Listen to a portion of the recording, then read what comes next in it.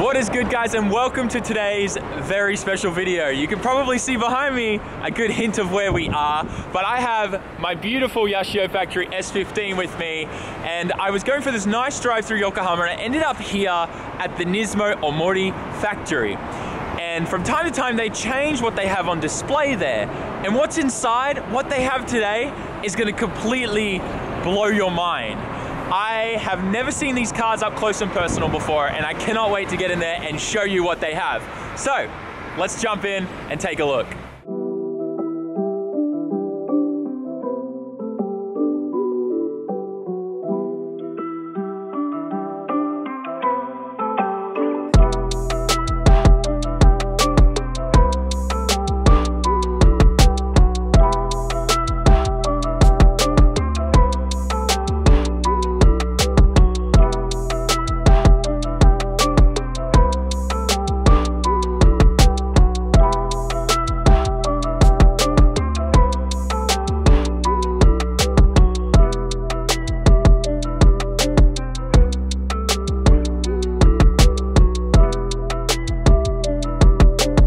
It's pretty cool that when you first walk into the Nismo Omori Factory, you get to see this entire car up on its side, which still has its engine and everything in there.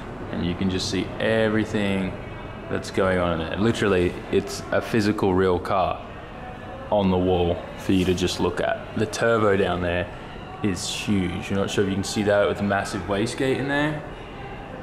It is ginormous. So yeah, a lot of people think this is just like an empty shell, but if you get close and actually look through the perspex glass, you can see the whole motor and everything just chilling there. It's insane. Anyways, that aside, like the cockpit is so cool. See the Willans harnesses just like drooping down in there because the whole car's on the wall. Anyways, that aside, that thing is very, very cool. We're gonna get to these three cars here in a little bit. What I want to look at first is the new RB26s that they have here. So you can get brand new long motor N1 RB26 engines now. So obviously long motor means you're not getting cold side, hot side or accessories. You're just getting the bare motor as it is that you see now. For the N1 R34, looking at about 13 grand USD. Australian, that's probably like 15 grand. And then for the 3233, you're looking at about that same price, identical price actually, 1,320,000 yen. That's pretty good. 1.3 mil yen. It's pretty good, honestly, for $13,000 for an entirely brand new long motor. I mean, it's really not that bad considering where the price is at for these right now. And obviously this is heritage pricing stuff, so that's why they're pretty expensive too. Moving on to you guys will know about the R series engines, right? So it's about $50,000 USD. It's about 47, actually 46 for the R2 engine, which is rated at 450 PS, forged internals, bunch of cool Nismo goodies, intake manifold, all that kind of stuff, right? Now this is the F Sport series. You can get an F Sport standard, which is 2.7 stroked engine, suited for 470 PS power, which is like 470 horsepower really. At $58,000 USD. If you want to go that little bit extra baller, get the 71, like $71,000. It's all $72,000 roughly. Rated at 500 PS. That's just like without you tuning, or like that's just with the Nismo baseline. So it can do more power. It's just saying like that's where they're rating it at from out of the box kind of thing. 2.8 liter, stroked, Nismo built. RB26. Thing looks sexy. Got like some special crinkle coat going on there. You of course get the most expensive part of this engine, which is the Nismo badge right there. Pretty cool to look at. Those badges, man, whew, worth a lot of money. You can see them, they're on anything that's a built motor from Nismo. And we have seen these motors before. This motor is a very special motor, as you can see. This was used, I think, in the GT race series. There's no injectors. Well, there's actually double injectors. Injector rail on the top, injector rail on the bottom. Very special engine, twin turbo. I love these flat rocker covers. Very, very cool. Dry sumped. And this one, I don't really know much about this motor. Very, very cool. That aside, one thing I wanted to show you is you can get full carbon Z-Tune body kit stuff for 34s. And just the front bumper is $5,000. The undercover is $6,000. The fender set is $5,300. The hood is $6,300. And the diffuser, $10,000 for full carbon fiber. That's insane. Mind blown. All right, let's go look at these cars. Just look at how beautiful this thing is, guys. I don't even know where to start. So, I guess old school Group C race car. And this is called the R8 9C, number 23, driven by Hoshino-san and Suzuki-san, were the main two drivers for this thing. Oh, that Wang gang. It's so beautiful. I think one of my favorite features has to be these SSR Nismo collaboration wheels from back in the day. So nice. That old Nismo logo there. Running Brembo brakes. And this thing has a V8 in there. It's twin turbo. Do you see the massive wastegate just chilling there? It's insane. Look at the other side and you'll just be completely mind blown.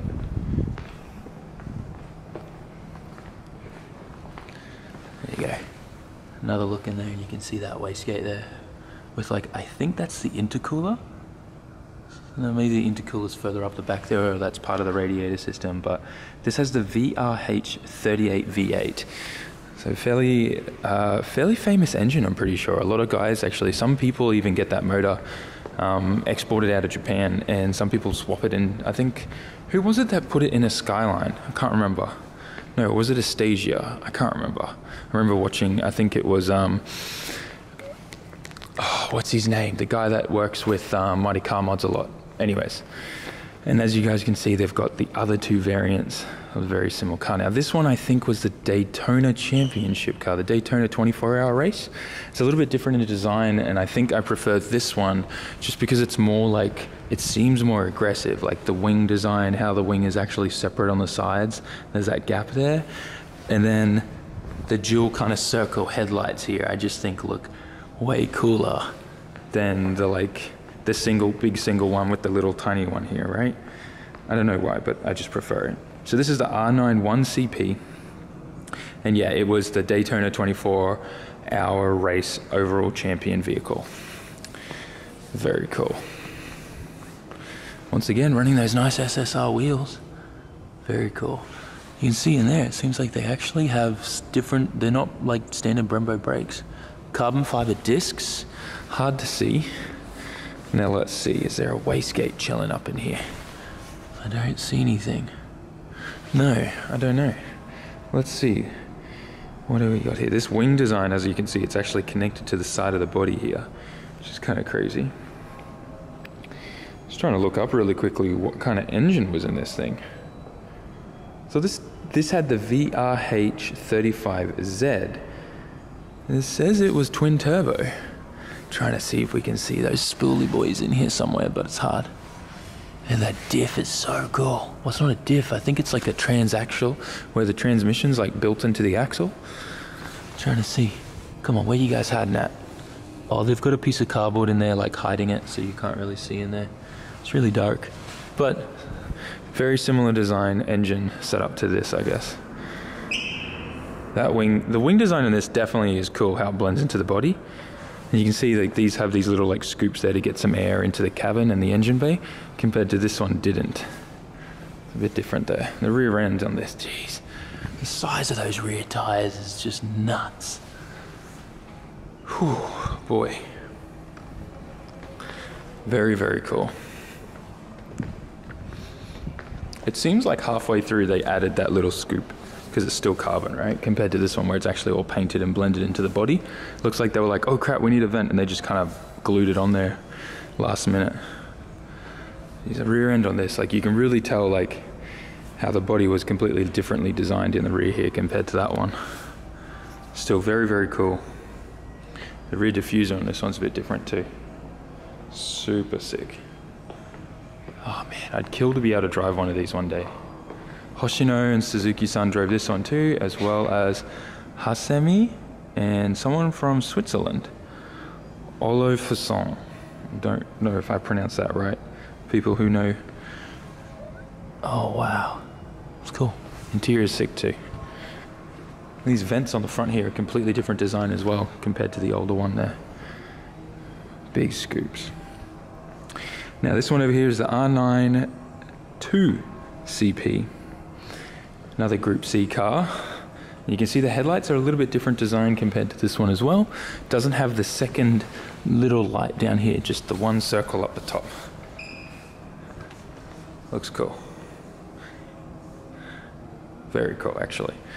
I guess the main sponsor for this one was most likely HP, which is kind of weird. Well, it's not really weird, it's just like, you know, I miss seeing the big Calsonic logo there. Hewlett-Packard. Hewlett-Packard. Oh, I thought it was always Hewlett-Packard. There you go, learn something new. And you can see twin exhausts here. One will be for the actual thing, and you can kind of see a turb skis and a wastegate in there. I don't know if you guys can see it on camera, but twin turbo once again, this one. And this wing design is a little bit different again to the other one. It's not identical, it's a tiny bit different. This thing, once again, had the VRH35Z twin turbo that delivered more than 800 horsepower at the rear wheels. Very cool. Yeah. I really do like looking at the technology for these air pistons that lift the whole car up and stuff. I find that stuff very cool. I'd like to have that on my track car one day. Very, very cool. Should we do a little sneaky iPhone light, have a look through the vent? You guys can see intercoolers and stuff like that going on in there. Very cool. Oh, you can see the wastegate hiding in there. See it? In between the vents there? Very cool. There you guys go. The turbos on these are huge. Just like kind of what we saw on the car that's mounted on the wall. Oh, that's very cool. I didn't notice that. This is your mirror on the left side. But on this car, they mounted it up on the windshield, which you on the side of the car, which you probably couldn't see. And the mirrors on these side are on the right. God, that looks kind of weird. See how the mirror's just kind of bolted on the side there? And they put it into the fender on this side. On that side, they just put it both on the sides of the car. This one's the same design, I guess. Kind of looks weird with the mirror just chilling there. Gosh, man, the cabins in these just look so cool. Yeah, there you go. Mirrors right there. Cool. Now over here, it's arguably one of the rarest Skylines in existence. The R34 GTR Nismo Z-Tune. I think the last one that sold, that was available and for sale a year or so ago, sold for over $200,000 USD. These things are worth their weight in gold. It is insane how much these things sell for now, and it just makes me want to cry because I guess I was born too late. I wish I was, but then at the same time, I'm also happy that I'm in the period that I'm in now, because I think it's also very interesting, because I believe car manufacturers are going to start producing more sports cars again, because I think the younger generation want them again. And I think they're going to finally listen. I'm hopeful, I'm optimistic. Come on guys, you can't hate me for that. But yeah, seeing a Z-Tune up close like this, in person, is so nice. All the, like, you know, the features and stuff with the red interior, which is like a suede, by the way, or Alcantara, can't pronounce that. Very, very cool. Some electric thing we don't care about. And now, this thing here, I guess, is like, you know, the 35 kind of variant of their new GT series race car. Now, I can't remember what series this particular one raced in. It says Autobacks on there, so it's most likely like going to be the, it'll say here, GT500, yeah, I was thinking that. There you go. GT500 series car, completely different, like, built car entirely based off the 35 chassis. That booty though, damn, she thick. Very nice. I do like that. And of course, one other really cool fact about the Nismo Omori Factory is you get to see the glass wall straight into the workshop here, where they are literally working on customers' cars or building other future race cars and things like that.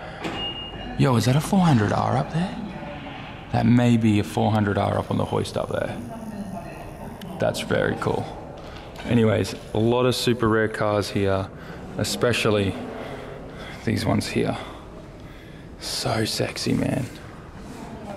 Nismo Omori Factory genuine GTRs. Look how shiny they are. Like, I know there's a lot of glass reflection happening right now, but you can also see just how much the light is bouncing off that gunmetal grey. And of course, other aspects are you can order engines and stuff, and a lot of other Nismo parts are fully available here that you can get your hands on if you're visiting Japan. I've seen people take carbon fiber intake, charge pipe kits and inlet kits home, steering wheels. I mean, I don't know if you guys ever want to pay $1,500 for one of these, but still, very, very cool. Nismo wheels, Nismo lug nuts. These things, they even provide gloves so you can feel how light these are. Very cool titanium strut braces. And of course, lots of all the other usual Nismo products and harnesses and things like that available too.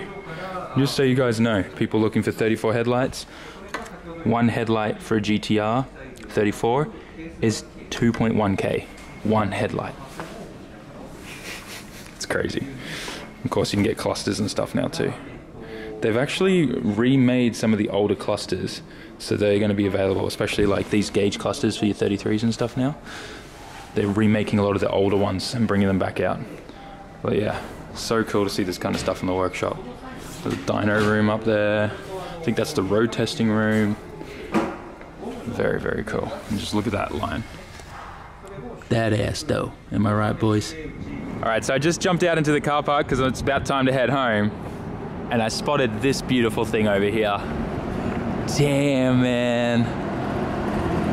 So cool. It always blows my mind, some of the things that just are sitting in the car park here. Very, very clean and nice. I'm trying to like hold my jacket open so the wind doesn't hit the camera and make terrible noises. And damn, left-hand drive too. So this came from America. Wait, what is this? Technically, yeah, it's a 240Z then. It's not an S30. Very cool. Yo, left-hand drive Z. Probably because there's more of these in the States that you can find that are rust-free than in Japan. I mean, you're always going to have some kind of rust. But yeah, I'd say it's probably easier to find one of these in the States right now than in Japan. Anyways, that aside, let's go jump in my beautiful Yashio Factory pink S15 and head home. You guys know we got to hit gate on the way home. God, I love this car. Man, what an absolute treat it was to see those cars up close and personal. It blows my mind when you just like, because I'm a real technical person, so I was looking at all the technical stuff and how things were done and why they did things this certain way, or just assuming and guessing why they did that, and just seeing the amount of attention to detail in things on those cars is just mind-blowing, especially like through the years, and how you can see like with the older one moving up to the newer one, and then once again obviously looking at the new GT500 series car, how much they've progressed over the years, but still there are some key principles that they kept the same, you know what I mean? Like, I don't know, just being able to go through and look at that stuff and just drool at all the expensive engines and stuff at the Nismo Omori Factory is always good. And I think we're going to visit there a little bit more often and keep an eye on what kind of cars they're putting out on display, because it just seems like lately when I've been checking and stuff, there's been some really cool stuff that we've missed out on, because they have this really weird kind of time schedule of when the place is open as well. So like they're not just open every single day, so you need to keep an eye on that as well and check the website and make sure that you're actually going there when they're actually open. So anyways, all that aside, guys, tell me in the comment section, what was your favorite car that you saw? I mean, I think a lot of people are going to probably say the Z-Tune, but I have to say that original older Celsonic race car was just so good. Group C car. Anyways, all of that aside, thanks for watching, guys. Make sure you like, comment, share, and subscribe. Smash that like button like I just said. Write us a comment. What was your favorite car? It really does help with my videos and getting more views and other people seeing them on the platform. So definitely please do that and show your support. And I will see you all in the next one. Peace out. Jamata.